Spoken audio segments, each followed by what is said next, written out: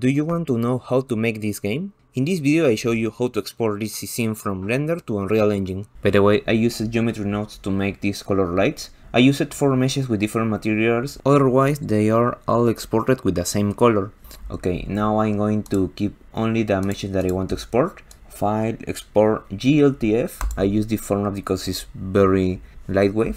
Select the name that I want. I tick limit to selected objects. In transform I tick +Y up, and in data in scene graph I tick geometry nodes instances, and in mesh I apply modifiers, UVs and normals, and export. And here I have my GLTf. I drag and drop to Unreal Engine and hit import. Okay, now I select all my static meshes and drag to the level. My god. Now repeat. And if I try to play Alt P, my character spawn out of the scenario.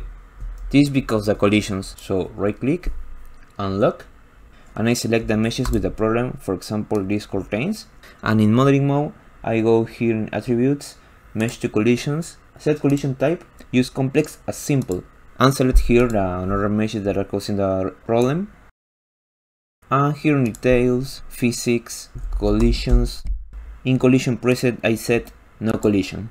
Now when I test my level,